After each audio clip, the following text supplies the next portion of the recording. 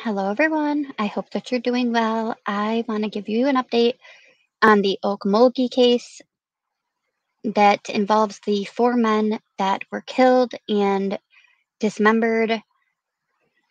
That and there ended up being an arrest, right? But it wasn't exactly for the murder. So that's what I'm going to show you right now, right? And I'm going to give you guys up to date on what's happening. So. First at 5 o'clock, newly unsealed court documents this afternoon say the person of interest in the murders of 4 men in Okmulgee confessed that he killed them and cut them up because he believed they were stealing from him. Thanks for joining us. I'm Lori Fulbright. And I'm Craig Day. The affidavit says Joe Kennedy also had one of the victim's bicycles with him 6 days after the murders. News on 6's Jordan Tidwell joins us live from Okmulgee with the latest. Jordan? Craig and Lori, Joe Kennedy was supposed to be in court today, but the hearing got postponed until next Monday. And his attorneys say they deserve to know why Kennedy's bond was $10 million. And the judge agreed to unseal the affidavit related to his bond. It says investigators believe the men were killed on October 9th at Kennedy's scrapyard. It says victim Mark Chastain had his cell phone on him, and records show he arrived at the scrapyard around 5:40 p.m. And gunshots were reported 40 minutes later. It says Kennedy left the scrapyard wearing a different shirt 90 minutes after that. It says he came back and went to the vacant lot next to his scrapyard for hours overnight, and that's where blood and items belonging to Mark Chastain were found. And the victims' families were at court today before this information was released and were frustrated by the delays in the case. And for things to be getting pushed back and then, nothing happening. It's exhausting. It's very exhausting. And it's frustrating. The affidavit says 6 days after the murder, Kennedy told a friend he murdered the men and then drove to Florida. The DA says since Kennedy fled before, they're afraid he would do it again, and that's why they have asked for such a high bond. Now, at this time, no one has been charged for the murders. Live in Okmulgee, Jordan Tidwell, Oklahoma's Own, News on 6. Which makes a lot of sense, right? That there would be such a high amount because he has fled. So that makes a lot of sense, for the defense to want to know, the lawyers to want to know, well, why is it so high? I mean, come on. So that one was December 1st, right? That came out where they unsealed the affidavit. And then you've got this that happens on December 5th. Murder charges against a man accused of killing and dismembering 4 men in Okmulgee. First here at 5 o'clock, the Okmulgee County DA charges a scrapyard owner with 4 counts of murder.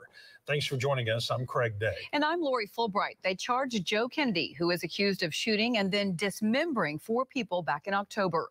News on 6's Jordan Tidwell is live with the latest. Jordan?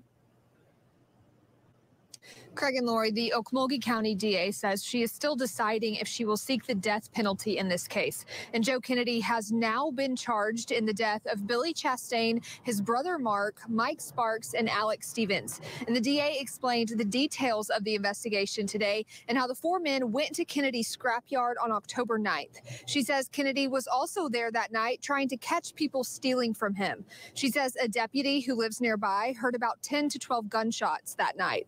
And the affidavit says the men had been cut at the waist and one victim was missing his arms.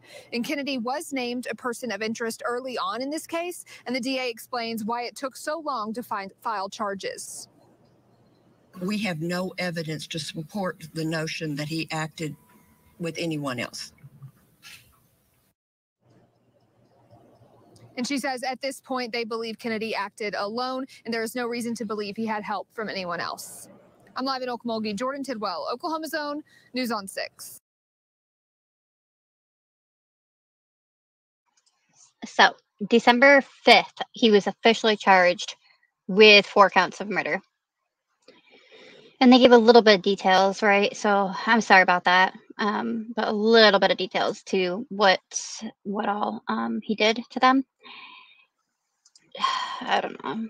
It's kind of like he started removing limbs and then realized it was too messy or too much work, or I don't know what changed his mind. But and then I will play this one. This says that um, the county district attorney ends up speaking here after Joseph Kennedy was charged.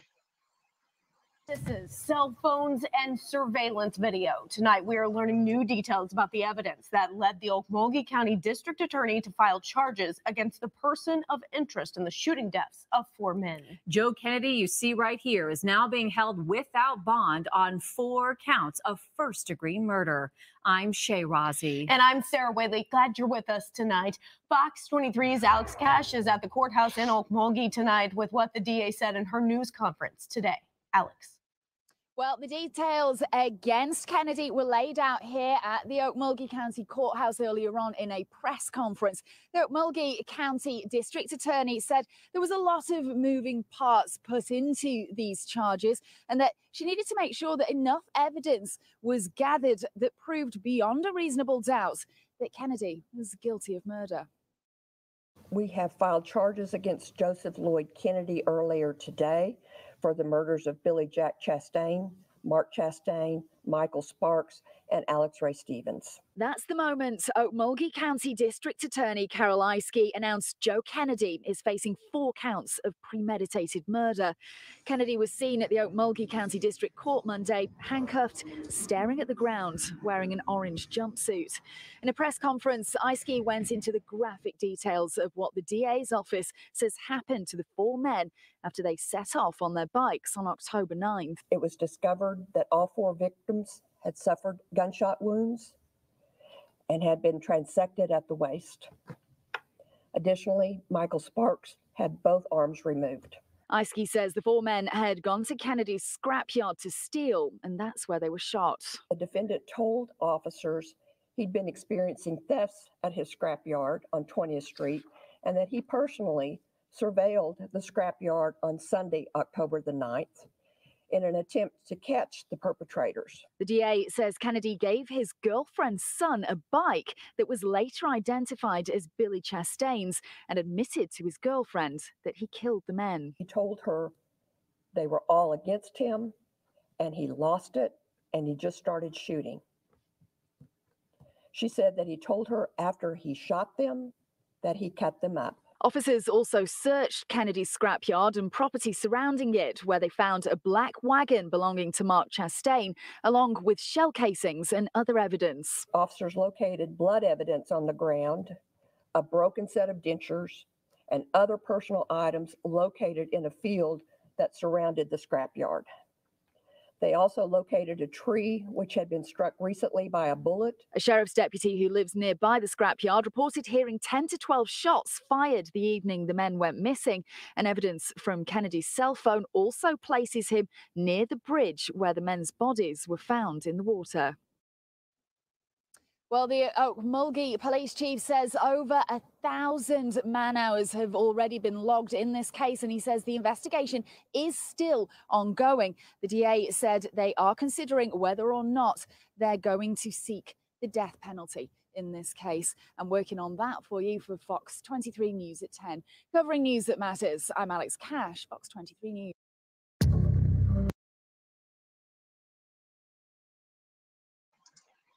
Yeah, quite a bit there. Quite a bit there. So I just looked up, I think it was, what was the word ultimately? That it was trisected. I was like, wait, exactly? Does that really mean what I think it means? Yeah, it does. It really does mean to basically divide into 3s, typically, and she had said at the waist. I'm like, okay, so it wasn't that he changed his mind then, because he definitely went ahead and did that on all of them, it said. So, terrible. What an awful case. Ugh. Oh, it's awful to hear these details, too, as a family of every single one of these men. It's so terrible to hear.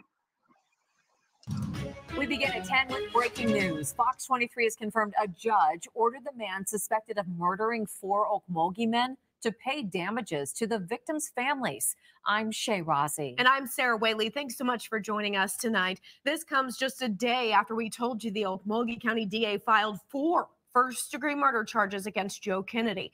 Police say they have evidence to prove Kennedy killed, dismembered, and dumped the bodies of Mark and Billy Chastain, Alex Stevens, and Mike Sparks in a river. We reported in October when the families of those victims filed a wrongful death lawsuit against Kennedy and his wife in civil court. Since Kennedy did not respond to that lawsuit, today a judge ordered the couple to pay a default judgment. A hearing is scheduled for February to determine how much the Kennedys will have to pay.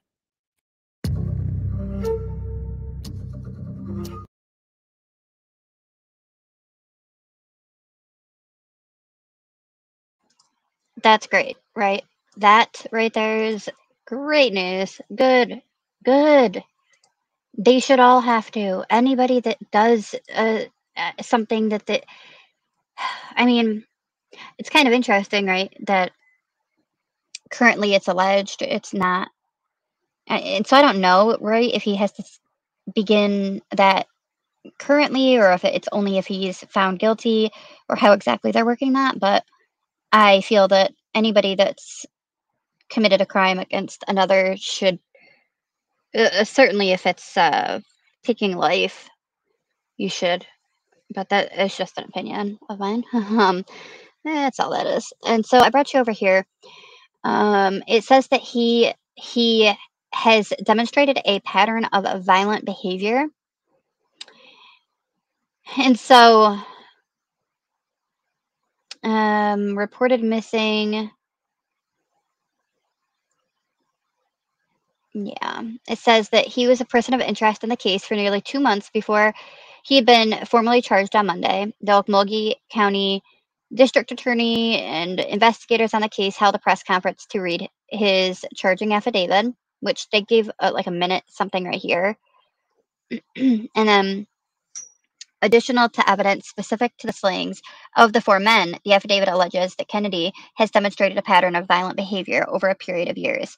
Prosecutor filed an application to accelerate the 10-year deferring sentence Kennedy received in 2012 shooting case in which he was accused of shooting at 2 people he thought were stealing from his property, hitting one of them.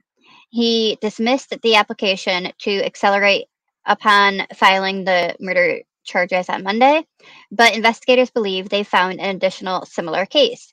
More recently, while investigating these homicides, investigators interviewed a man who reported he was walking on railroad tracks that run through the defendant's scrapyard and was confronted by the defendant with a firearm and ultimately was shot but survived. That alleged victim did not report the shooting, Okmulgee police chief said on Tuesday, but he had scars that might corroborate his account. During a voluntary interview the morning before the bodies were discovered, Kennedy told police he had been experiencing thefts at his property and was there on October 9th, quote, to attempt to catch the perpetrators, the affidavit states. Although he alleged that based on phone calls, he and the victims were at the salvage yard at the same time, he denied ever having contact with them. Other details of the case, some of which were made public for the first time on Monday, include that investigators used a location tracking app to chart the path of Mark Chastain's phone that evening. It reportedly was tracked inside the salvage yard between 5 p.m. and 6 p.m. and remained there until about 6 p.m. when it traveled to the Murphy USA gas station US 75 before ending transmission at another salvage yard on Kennedy's off of highway about 2 miles north of Sculter. The affidavit stated surveillance video from the gas station showed only Kennedy standing next to his blue Chrysler PT Cruiser, according to the affidavit. An off-duty sheriff deputy who lived nearby reported hearing 10 to 12 high-powered rifle shots fired about 6:20 p.m. southwest of his home, which was the direction of the salvage yard. It wasn't immediately clear when that report was made. Surveillance video from the business across from Kennedy's 20th Street salvage yard reportedly showed Kennedy parking his PT Cruiser near the yard and walking inside, about 3 p.m. October 9th before leaving about 8 p.m. wearing a different shirt. He returned in a gray Toyota Tundra, a family vehicle. And they said at about 10:15 p.m. and parked in the same place before walking to the north, returning to the truck and leaving again. He repeated the same cycle twice before appearing to drive into a field to the west of the salvage yard about 5 a.m. October 10th. A pickup can be seen exiting the field about 6:20 a.m. and traveling west on Sharp Road, presumably towards the bridge, the affidavit alleged. Kennedy's phone records likely place him in the general area of the bridge where the victims' bodies were discovered. When the bodies were found, investigators served a search warrant at Kennedy's 20th Street salvage yard. About 150 yards north of its northern fence line, they found an area with a numerous 7.62 caliber shell casings near blood, a tree struck with a bullet, and some of Mark Chastain's personal items, the affidavit stated. Investigators recovered the bullet from the tree, and they also found a wagon believed to be Mark Chastain's in the field west of the salvage yard. That evening, Kennedy parked his PT Cruiser behind a warehouse in Morris and took a black Toyota Tundra belonging to a friend and drove to Gore before heading to Daytona Beach Shores, Florida. A woman who was in a romantic relationship with Kennedy told investigators Kennedy came to her Gore home October 10th, acting strangely, and left a bicycle for her son. Detectives later determined the bicycle belonged to Billy Jack Chastain. The woman said Kennedy returned agitated about 3 a.m. October 15th and told her he was leaving. When she asked the defendant what was wrong, he told her that they were all against him, and he lost it and just started shooting. He told her that after he shot them, he cut them up. Kennedy was arrested in Florida October 17th in the truck, which his friend reported stolen, and has been extradited back to Oklahoma. He is being held without bond in Okmulgee County Jail. During the later searches of each truck, detectives found blood evidence that forensic investigators determined November 1st each held at least two separate and distinct male DNA profiles, and one matched a partial profile recovered from Billy Jack Chastain's body. I understand this is a very high-profile case and of great interest to many. However, it's a case that needs to be tried in a court of law and subject to the rules of evidence, not in the court of public opinion. The rules of professional responsibility limit the information I'm able to give out to those facts already a matter of public record. All other facts will be disclosed during the course of prosecution of this matter. Wow. Wow, so it doesn't sound like they really want to give up anything else, or that anything else would really be coming out. So that's rather interesting. But there we have it. I mean, it's good. He got officially charged for the murders. That's great. It's somebody's being held accountable. We all kind of knew what direction that was pointing with him. And they seem to have enough evidence to be able to do that. And I hope that they have a strong case that will allow a conviction and ultimately to get some form of justice for these families. I'm thankful that he's being forced to have to pay to the families. That's really incredible. It makes me very happy as well. And so it's good. It's heading in the right direction. It for sure is. I think the police did a great job. It's good. This is heading in the right direction for sure. So I will let you know if I do hear anything else that comes out about the case. I don't know that we will, but typically some stuff starts to come out, and so it won't be them technically, but as he has court dates, different events throughout the court and the hearings are going to be released. So I'll update you on the court hearings themselves as we go along into this. But I just wanted to give you the update on that. I hope that you all are having an awesome day or night, depending where you're at. And I will talk to you all in my next video. Have a good one, everyone.